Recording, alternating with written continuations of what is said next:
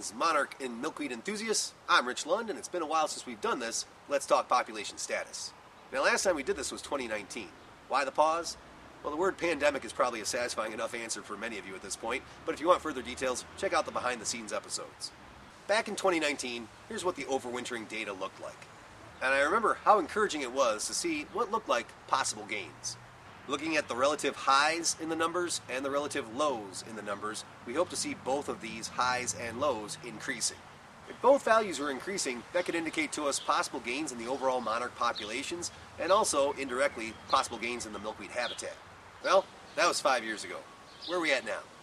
What this graph shows, put out by monarchwatch.org, is the overwintering populations counted in hectares of the area that they occupy west of Mexico City.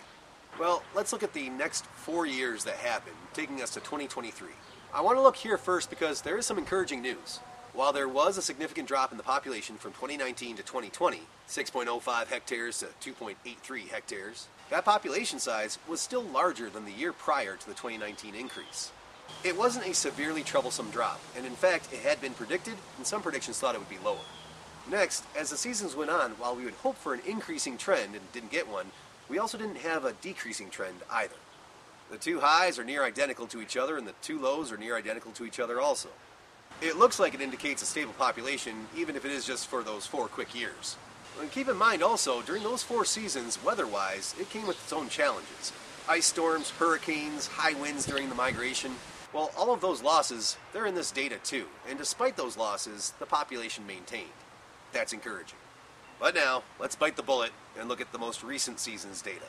Overwintering in Mexico during the 2023-24 season, the migratory populations comprised of 9 colonies of monarchs took up 0.90 hectares. That's a very sobering number. Now let's give that number the respect it deserves, but first let's alleviate some of the grim and ominous. No, that is not a number that spells doomsday for the monarchs. For starters, Dr. Chip Taylor, a name that I very much trust from monarchwatch.org, he actually predicted that there would be a drop that season.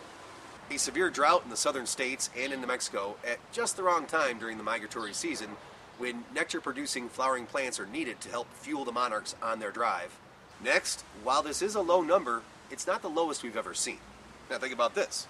0.9 hectares. Well, that's relatively close to 1.13 hectares, which was 2015's data. And the following year, we saw the largest increase in a 10-year span. So yes, 0.9 hectares, it is a number to take seriously, it's a concerning number, but also, we've seen worse. It's a number that can be rebounded from. We very much don't want to see a lower number next season. But let's talk frank about it. It is the lowest number we've seen in 10 years. And it's also the second lowest number that we've seen ever since they've been measuring. The worst it's ever been, 0.67 hectares, well, that was the 2013-2014 overwintering season, and one of the motivating reasons why the Raising Monarch series got started. Alright, a decade in, what can we glean from this? Well, again, we've seen worse, and just like at the start of this series, these conditions can be improved by the planting of milkweed. We've got more work to do. Second, the losses due to the drought that Dr. Taylor described, that's in this data. How much of this drop is really due to the drought, that can be in question.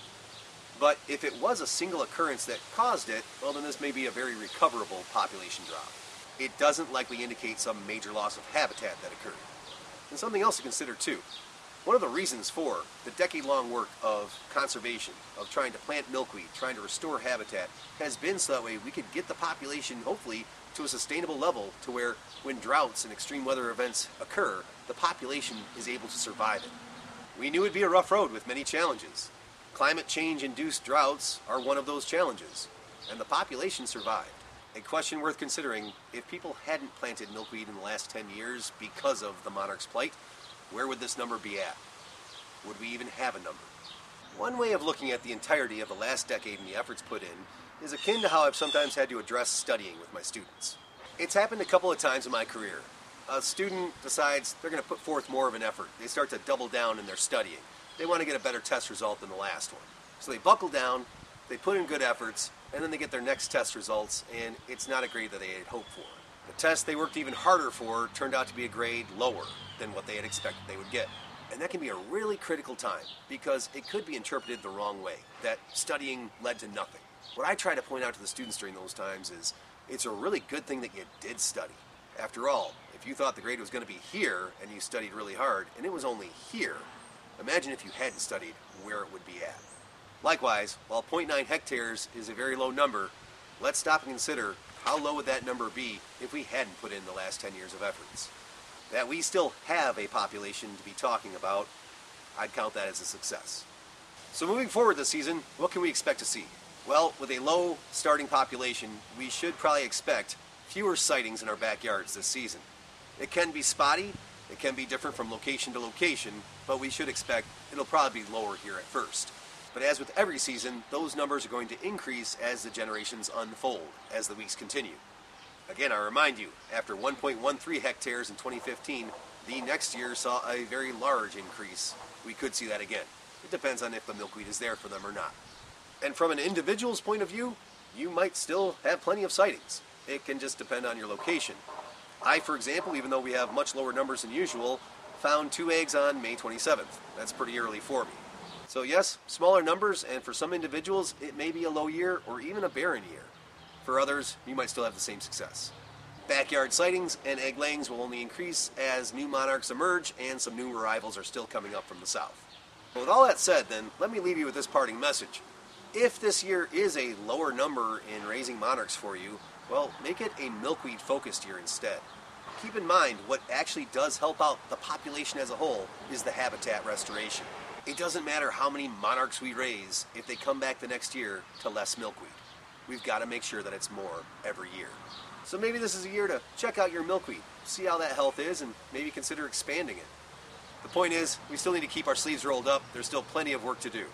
So with such low numbers, let's double down, let's plant more milkweed, and let's make sure that they have more habitat in the coming seasons. I'm Rich Lund. Thanks for checking out this population status video, and as always, thank you very much for your conservation efforts to help out the monarch butterflies. I'll see you next time.